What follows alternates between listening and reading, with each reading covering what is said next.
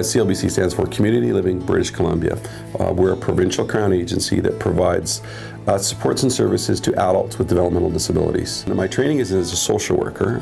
I started back in 1991. I actually did child protection social work, but I always had an interest in working with both children and adults with disabilities. A lot of individuals are not familiar with our services, and so I think it's important that we provide more information for the community. My job is mostly to meet with people to help them figure out what they like to do with their life. Our objective is to integrate and provide opportunities and encourage and support opportunities for inclusion. We've gone from a place of 30 years ago where we put people in institutions to where people are now back in their communities and are part of community, just like everybody else. We've seen people who found employment, their confidence level has skyrocketed.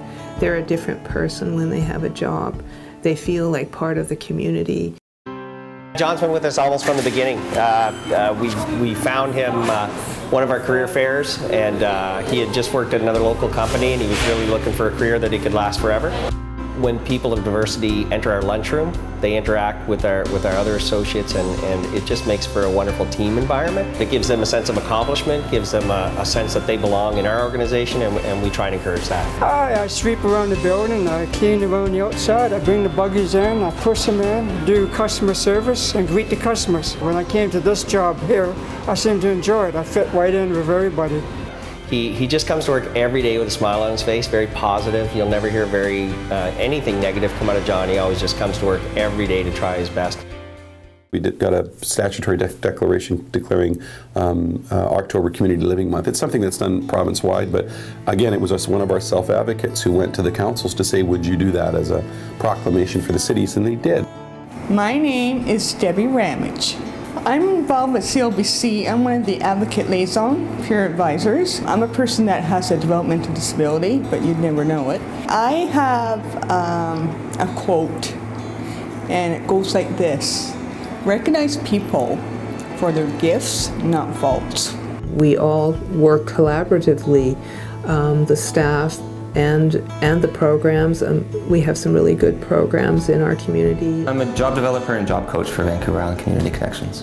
We're a service that assists people that are accessing service through CLBC, and we help with finding jobs and then help with training on the job. I find that people tend to stereotype a little bit. You say disability, they think one person.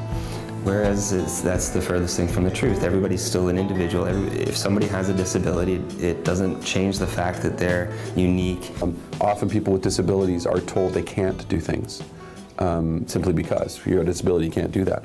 And that's just not true. Part of our project is to focus on health and well-being, and also to socialize with other people in the community. And we find that coming here and exercising amongst the rest of the people in our community, we're meeting a lot of people that aren't challenged in any way.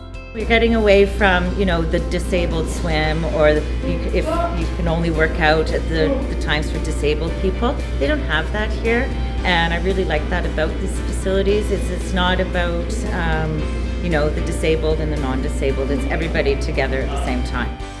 When they see somebody in a wheelchair in the gym, a lot of people are like, what are they doing in here? But you know what? They're just like you and me. They're working on their upper body strength, their lower body strength. Somebody with CP can still walk on a treadmill next to you.